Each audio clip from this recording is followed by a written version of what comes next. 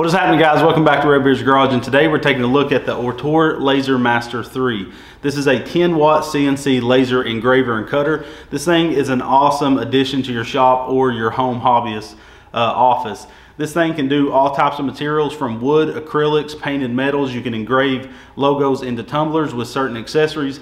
This thing is a game changer when it comes to a shop. This is going to allow us to make all types of little projects. This is going to give my wife a lot of fun things to make, and especially for the holidays. This thing is pretty capable. I didn't know what to expect when they reached out and wanted to send one of these out because I've never messed with a laser machine. Now in our shop we do have a CNC plasma, and to be honest, this is just a scaled down version of that.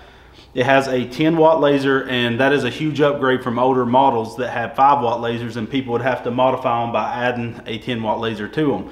Has some cool security features. It has an emergency stop button just in case something goes wrong. You can smack this and it stops all the X and Y axis movement, as well as turns the laser off immediately.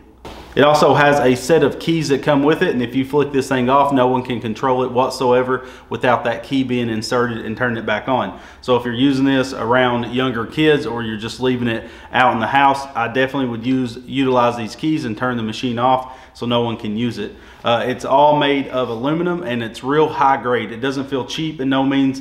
From looking at pictures, I was scared it would be plastic, but it is not. Everything is super high quality, and I'm really impressed with the quality of this machine. You can buy a lot of accessories for it. You can buy a honeycomb bed. You can get the tumbler roller that is controlled by the machine itself. It'll roll the cup as needed. And you can also get a air assist and a enclosure. Now I do say if you're using this inside of a house, I would highly recommend getting the air assist as well as the enclosure.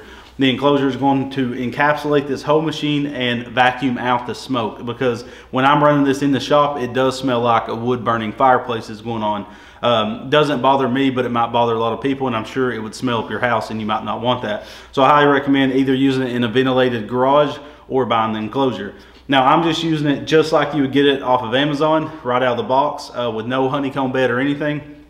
You do want to protect your work surface, so I got a 1/8" piece of steel laying on top of my weld table, so if the laser shoots through the material while cutting, it's not going to damage the coating on my weld table. 10-watt laser is stronger than you might think. It could definitely hurt you if you got your hands under there. So this does come with a little shield that kind of protects your eyes from the harmful rays, and you also get a pair of glasses that'll do the same thing. And I always wear the glasses while I'm using this thing, because I definitely don't want to be going blind while using this. But again, I know I'm going to be buying the air assist for it and the honeycomb bed as well as the enclosure, because we grind a lot of steel in this shop, and I don't want a bunch of metal dust getting in the tracks and everything. So that's one thing you want to keep clear of debris and stuff. So what we're going to do is we're going to engrave a real quick Star Wars project for my son.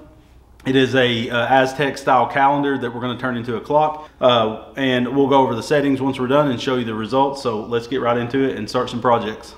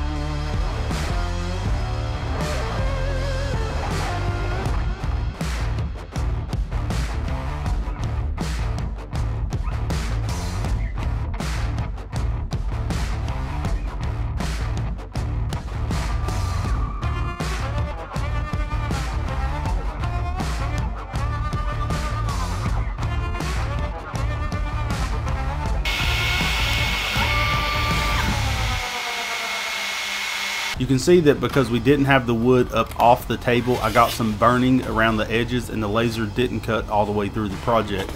This is where a honeycomb bed would have been super beneficial, and we're going to move on to the Millennial Falcon, and we're definitely going to be raising it up with some sort of washers so it'll cut real clean and be able to pierce all the way through the wood.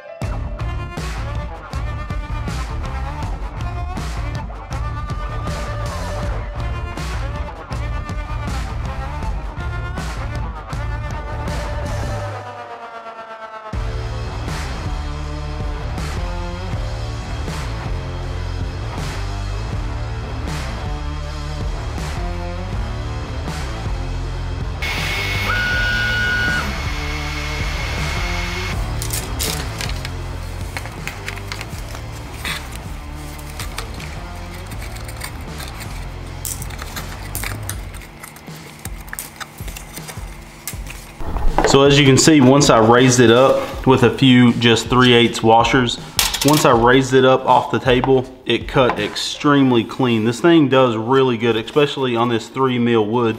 And 3 mil is plenty to do a lot of projects. This thing is going to be awesome. I mean, just for hobbyists or working in the shop, this is definitely a game changer. And the amount of fun, me and my son can make like wood beds for his RC projects and wood trailers for them, just anything we would want to do. And you can paint it to look like metal, so you can make some really cool projects. So we'll get all this pulled off and put together and see what it looks like.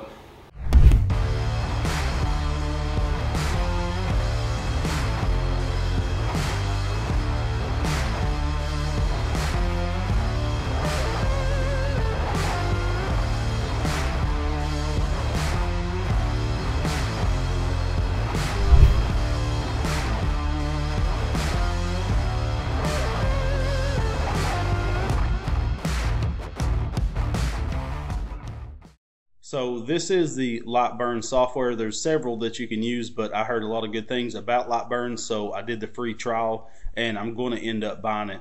So it's very straightforward. You have stuff over here that you can basically just put text, and if you're trying to just make a straightforward logo, you can do shapes, and you can kind of design your own stuff like this is a basic CAD program. Over here you have where you can frame out your main square of the wood. This is a 400 by 400 millimeter bed, so that's what space we have to work with. So you can buy the balsa or basswood sheets in 400 by 400 on Amazon. We've linked the basswood that we've used down below. You can buy up to, I think, 30 sheets in a kit. But you can move the laser with these controls here if you're trying to frame something up. And there's a lot of how-to videos on this subject. I'm not going to go over how to work the software because there's some really good videos. So if we wanted to bring in a project in this, we would hit File and Open, and we would find one of our projects. So let's just say this one, don't even know what that is. Okay, this is a car project, and if we zoom out, you can see there's more pieces that's not going to be cut. So what's going to happen is it's going to cut everything that's in the bed. So once we cut all these layers, we would delete everything out of the bed, and then we would drag all these pieces into the bed and put a fresh piece of wood in. Over here is where you would set the speed and power. So I tend to run, and I know there's better ways to test this, but I tend to run 100% power on everything I do, whether it's engraving or cutting. And if I'm cutting these pieces out of the 3 mil basswood, you want to raise it up with washers. If you don't have a honeycomb bed, just get it up off the surface so the laser can pierce all the way through the wood. So I put it on 100% power, and I'm going to change this to 100% or 100 millimeters per minute speed. I found that works really good if you have the project lifted up off the table. It'll cut these extremely clean and pretty quick. So let's say we cut all this stuff here. We would click outside, highlight everything, and then hit the trash can button. Then we can zoom out, highlight everything up here, and then drag this down and start this next step and cut all these out. I will say that all these projects, none of them come with any kind of instructions, and they're fairly complex. I don't know if you can pay for the project file and it come with instructions, but I'm just getting the free ones off some DXF websites, and they do not come with instructions. So you're going to spend a lot of time figuring out how to put these things together. But all in all, if you're going to use this this laser, I highly recommend Lightburn. It's been super easy to use. You can make stuff in Photoshop and just drag it in. We got all types of logos that we have for our company. We can just drop them in here, and it's going to figure out its best way to cut them, and then you're just going to set up this speed. If I'm engraving something, I run 100% power, and I run 1,000 millimeters per minute. That seems to run pretty quick. You could probably even speed it up to 2,000. Super handy laser. All the links are down below, and I had a super fun time playing with this machine.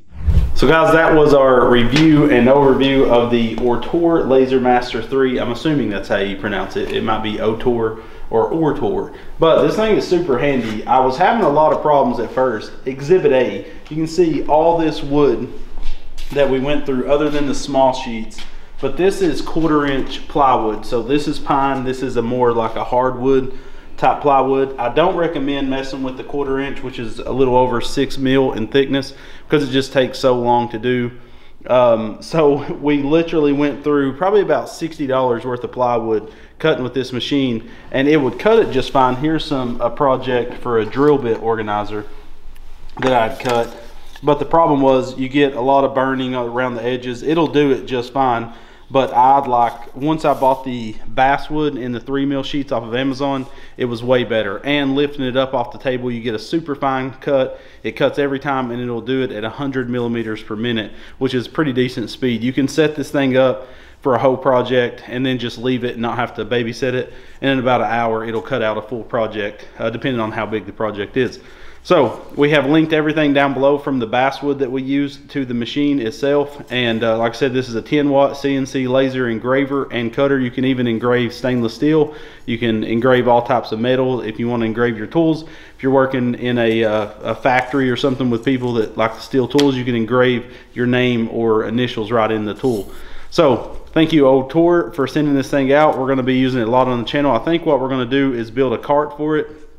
And I definitely want the enclosure, the air pump, as well as the honeycomb bed. And we're going to build a little cart to put it beside of our CNC plasma table. So we'll have both of them kind of side by side, and we can set it right there, run the cable into my desktop, and not have a laptop out here in the shop. So make sure to check out the links. I highly recommend one of these. I think my wife's going to be using it more than I am. It's going to bankrupt me in wood. She's going to be cutting out all kinds of projects. But now we can here's how the wood comes. It comes in a big stack from Amazon.